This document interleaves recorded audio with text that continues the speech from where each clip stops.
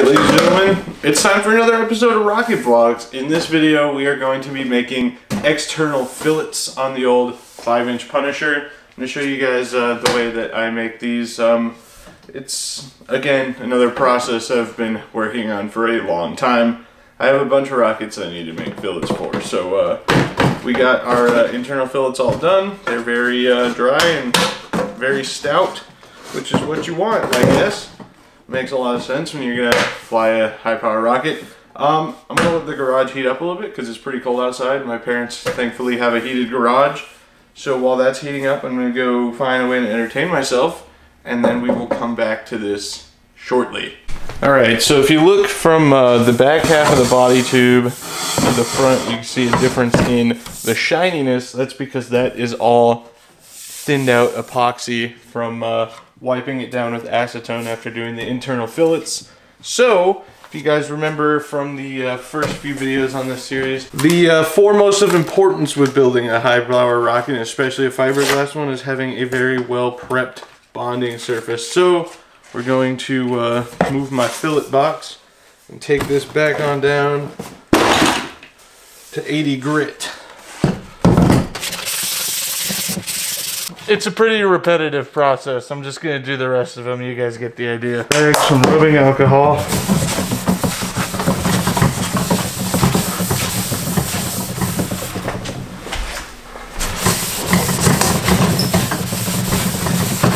Alright, so obviously this is a fairly large rocket. And what I like to do for big rockets is we use chrome sockets, get our fillets the way we want them. And then what I do is I plot them out pretty profusely with masking tape. So I'll just do it and then show you guys what I mean.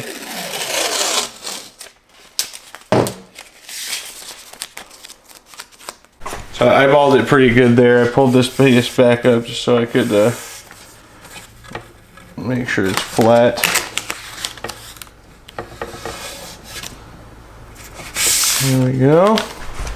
The garage door's open, so sorry for the weird lighting, but I like to tape off the back pieces to leave a little room for the fillets so we can shape them nicely, just in case any epoxy decides to go rogue.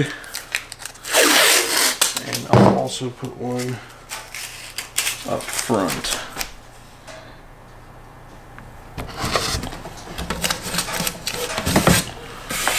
There we go.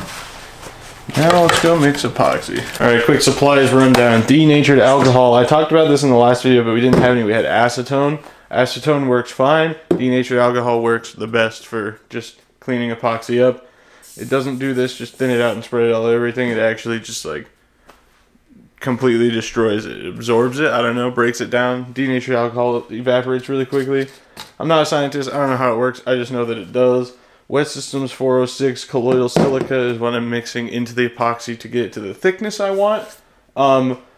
Thickness is up to you. I like it to be a little tiny bit runny so that I'll know it's going to settle out a little bit more after I'm done with it. That being said, when you do internal fillets, and you have the holes in the airframe from doing them, you don't want the epoxy so thin that it's going to run inside the holes, and then if it goes in, that's not a big deal since you already have fillets in there. But then you're going to have some nice lulls in the shape of your fillets. The nice thing about Wet System is that it takes so long to dry that you have a lot of time to really mess with it and get things where you want it to go. So I actually have no clue how much epoxy I'm going to use. I'll probably start with 3 pumps or maybe 4, and we'll go from there. If I need to make more, I'll make more. I'll show you the consistency. I like to get it to, what I'm going to do is put denatured alcohol in this little container here, and then we're going to dip our socket in it and use that to pull and smooth out our fillets. So I'm going to put some gloves on, open this up, pour that in, and yeah, let's get started. If you're going to use West Systems and West 406 filler, just beware that it is very snowy. And it's really easy to get everywhere if you mix it too fast. So just kind of go kind of slow and get everything wet before you start really blending her up, or you're going to get it absolutely everywhere. A consistency term a lot of people use when making this stuff is peanut buttery. I make it a little bit less than what I'd call peanut butter consistency. Still pretty thick, but I like it to run a little.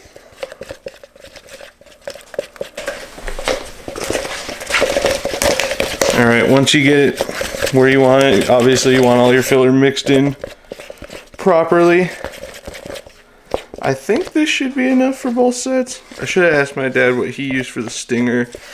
Very similar size fillets. There we go. That's what I like. Right there. So I'm going to carefully droop it into our fillet cavity, I guess.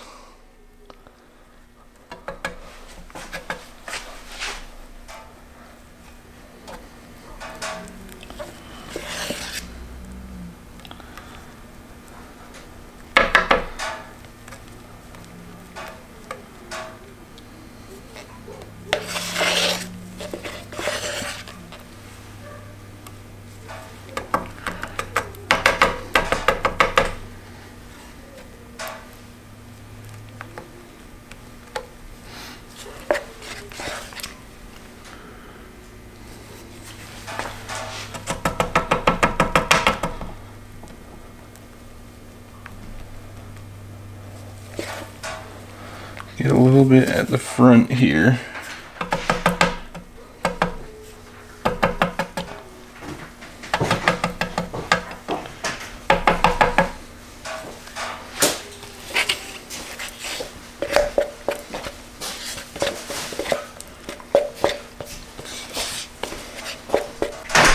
Then what I like to do is kind of run it through and try and kind of evenly distribute the epoxy. We've got a lot in the back here. Oh, don't want that. It's a little too much. Now, what we're gonna do, take our big old socket, dip it in our denatured alcohol. And we're gonna start right here and kind of twist it and then keep the front end up and pull it down along our fillet. And boom, there you go. West System's taking so long to cure is we could always throw more epoxy at that and just run over the top of it with that socket one more time, try and get it closer to where we want it. I'm not convinced I need more at this very moment, but we'll see what this one looks like.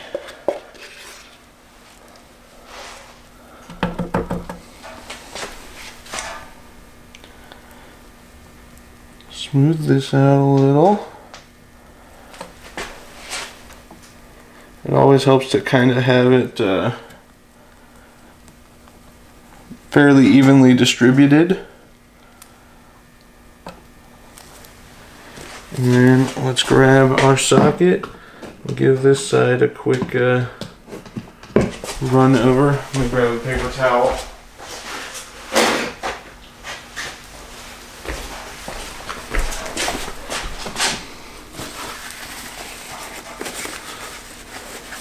Wipe the excess epoxy off. Back into the denatured alcohol. And same thing, pull up over the edge. Down around the backside a little bit.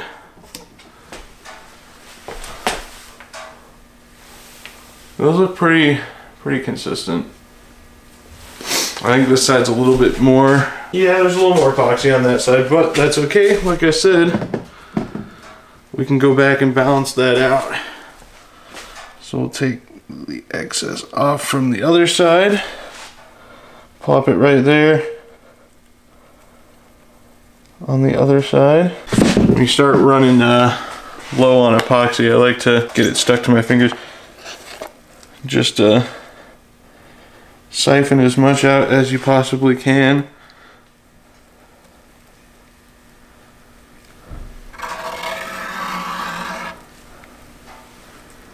They're pretty even in size. It might even just me doing my thing where I get super paranoid about making sure everything is correct.